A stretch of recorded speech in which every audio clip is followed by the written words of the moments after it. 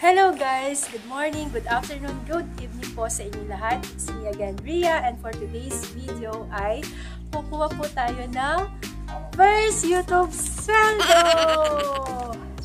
Dahil nakuha ko na po yung aking Google Pin, so makukuha ko na yung aking first YouTube Sweldo. Mamaya-maya pupunta na po kami sa palengke para kunin yung aking first YouTube Sweldo sa Western Union.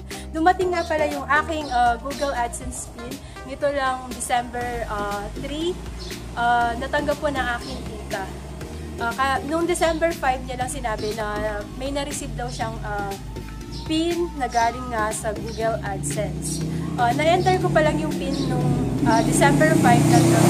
At noong December 6, doon pa lang ako doon ko pa lang siya na fill upan yung about sa payments kasi hindi ko po alam kung yung pangalan ko or kanino ko i-address yung payments ko.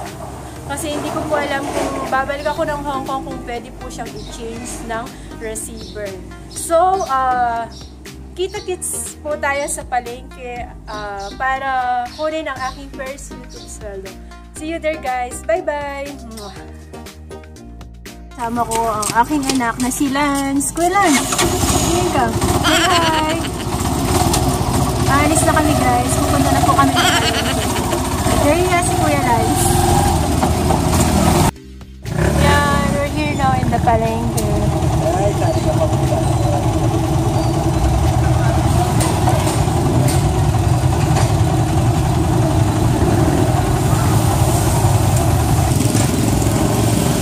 Guys, nandito na tayo sa Western Union. Kasama ko yung tito ko.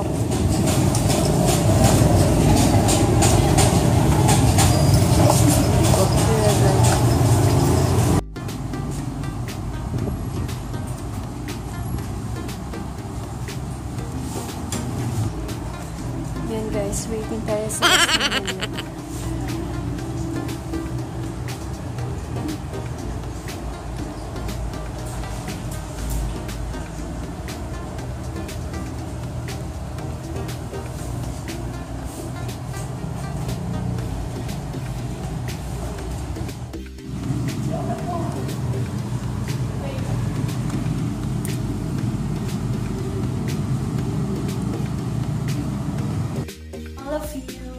Kauwi ko lang po ng bahay galing po sa palengke.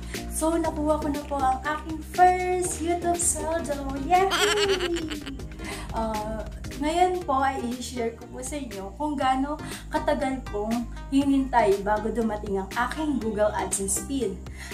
Yung Google AdSense pin ay ganito po siya. Sulat po siya na galing sa Google AdSense.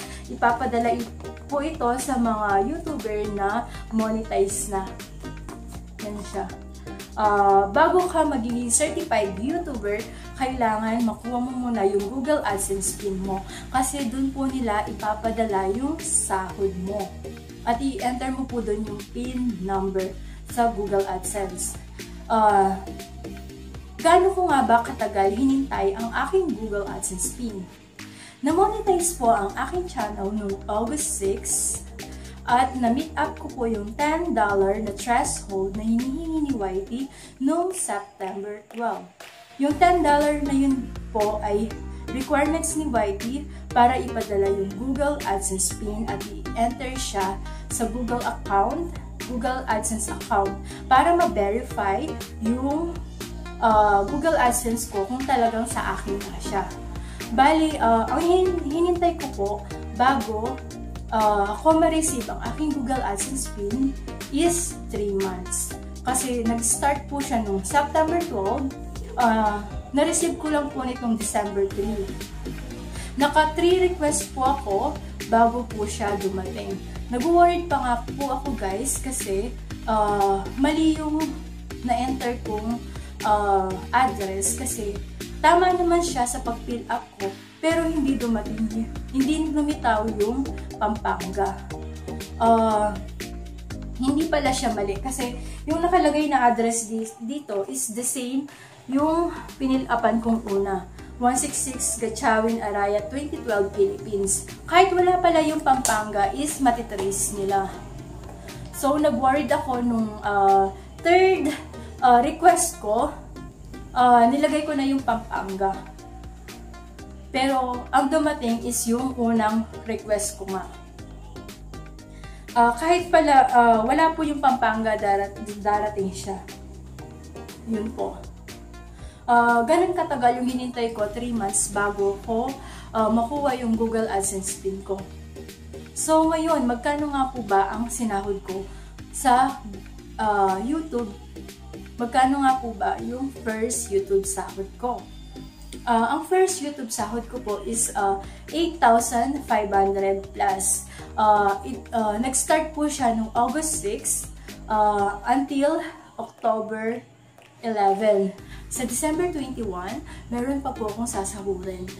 By November po yun nasahuran. Hindi na rin masama, di ba guys, na mayroon tayong extra income sa pag-YouTube.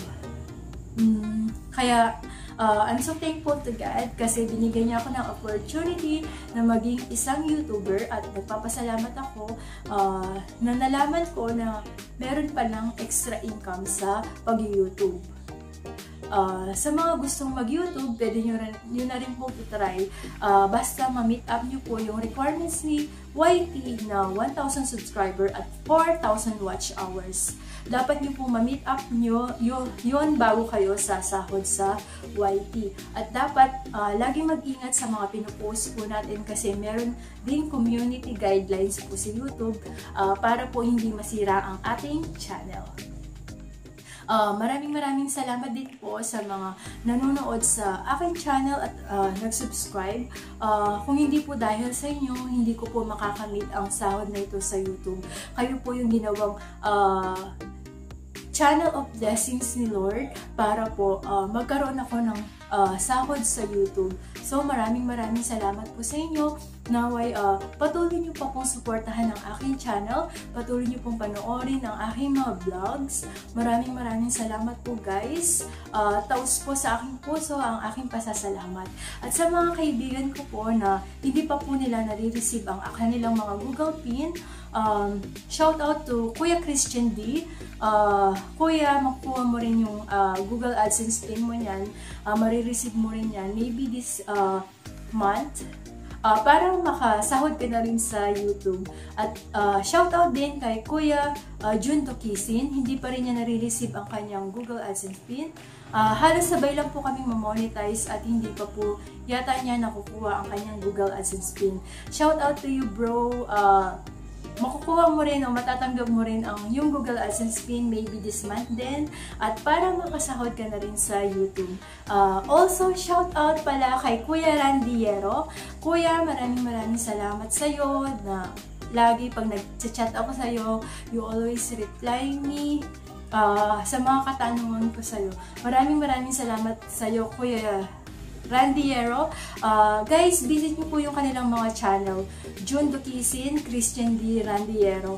Maganda po yung mga content nila. Marami po kayong mapupulot about OFW life. Also, shout out po kay Fox Salas. Also, visit his channel. It's all about New Clark City. Marami kayong mga tour na makikita about New Clark City around Pampanga po. Visit his channel, Fox Salas. Also, shout out to all my HK vlogger friends. Maraming salamat po sa lahat ng suporta nyo sa aking mga group chats sa Hong Kong vloggers. Maraming salamat sa inyo guys, lalo na yung mga naunang mga na-monetize na nag-guide sa amin kung paano mag-YouTube at makuha yung requirements ni YouTube. So, yun lang guys for today at na-share ko na po sa inyo ang aking YouTube first sahod. Naway may natutunan po kayo at naway nag-enjoy po kayo sa panonood. So guys, please subscribe to my channel and don't forget to click the bell so that you'll be notified in all the videos I will upload. Thank you very much and God bless to all. Hello to all OFW around the world. Mabuhay po sa inyong lahat at yan lang. Bye-bye.